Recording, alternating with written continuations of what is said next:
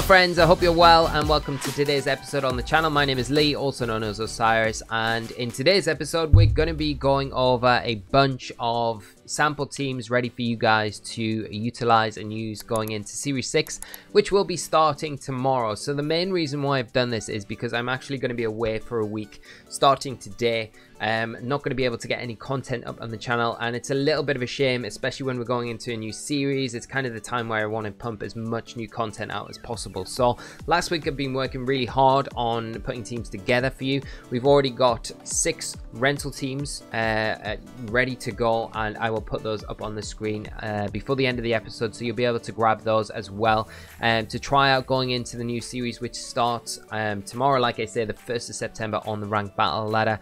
We're going to have that ban list, which is the first time we're ever going to have experienced a ban list kind of coming into effect in the VGC format in the competitive play. So it's going to be very interesting. It's brand new to us all, and hopefully by doing this with these teams, it kind of at least gives you guys something to pick up to start off with and jump into the format and start learning it, because that's the biggest key to getting your head around any new format and developing and getting better at it. So I'm really hoping you find all of this content useful this past week, and hopefully you have some success with these teams as well. So it's going to be a very quick one today. As I say, I'm just going to go through the teams that we've got available to us. Some of them have been played on the channel already, like this Lapras, Gmax Lapras Goodra team, and I'll link these videos where they have been featured already on the channel, so you can go back in the top right hand corner, click on them and go and check those videos out if you'd like to.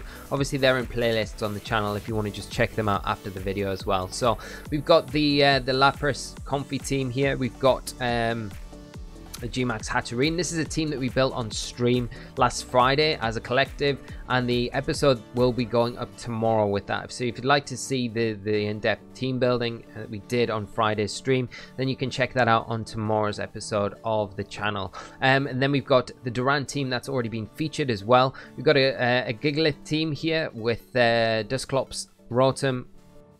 It's a bit generic with the Arcanine, Corviknight and Comfey here. So you've got 2 ways to kind of set your Trick Room and proc the weakness policy there on the Gigalith.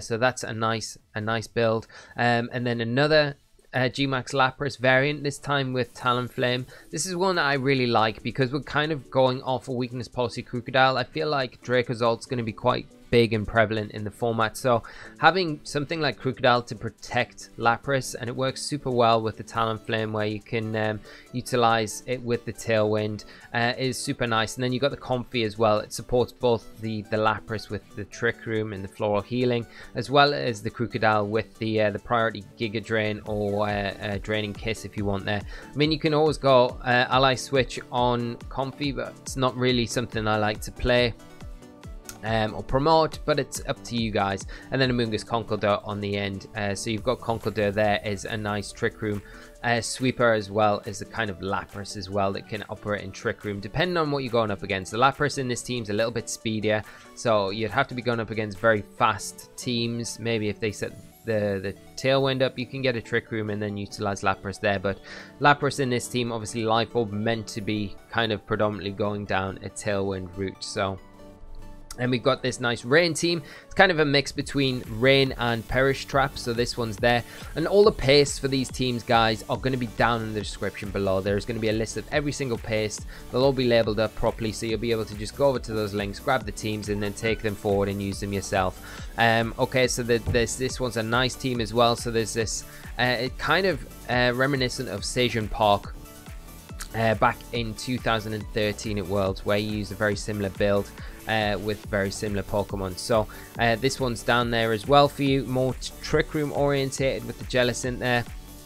And you got this Duraludon team. We featured that on the channel just yesterday.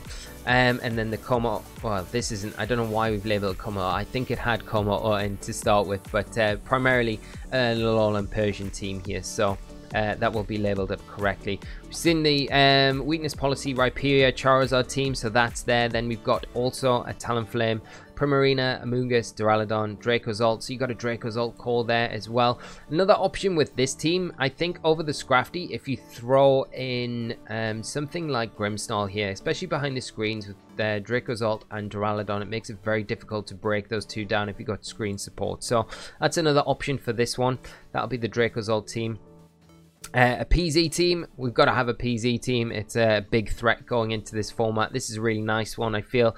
You've got the support there with the Clefairy, and then you've got Trick Room on the PZ. So if you can get your Trick Room up and get Conkeldurr on the field, it's going to be very strong. I think Conk's going to be an extremely good Pokemon in this format going forward. Then the rest of the team made up with the Rotom Heat, Gastrodon, and then we've got Corviknight on there as well to make the rest of that team up. And then we've got a nice Sand Core with Lycanroc, obviously again with the Gigalith, the weakness policy there. Arcanine, Amoonguss, and Primarina making the last few Pokemon there up. You could also throw Ferrothorn in there. So this is what I mean, like there's lots of things that you can change on these teams, but it's a good basis for you to kind of run off. A Gmax Hatterene team, and we've got a Dragalge team there with Alolan Ninetales, Urshifu. The Colossal team already featured on the channel, but one of my favorites as well with the Sneasel there. Hydreigon, another team. Then you've got a kind of a Trick Room Tailwind switch there between Talonflame, Rhyperior, Sylveon. It's just a solid core that you can kind of take advantage of, and hopefully that's good. But that rounds off all the teams that we've got pasted for. Like I say, it's a good collection to get you started, and that's the main thing. This is what it's meant to be, a good way to give you a mix of Pokemon that are probably going to be quite prevalent in the format, and some builds to start playing with, because there's nothing worse than starting a new format and sitting in front of your builder and just thinking, right, what am I going to build around? And you waste maybe a day, half a day thinking about what you can play around. At least this way you've got a bunch of Pokemon teams put together already for you to just dive in, test them all out, see what you like, and then go from there. And that is hopefully going to be a big help to a lot of you. And if that is the case, then I've done my job with this video. Like I say, I want to keep it quite short today. I've just covered a few of the teams.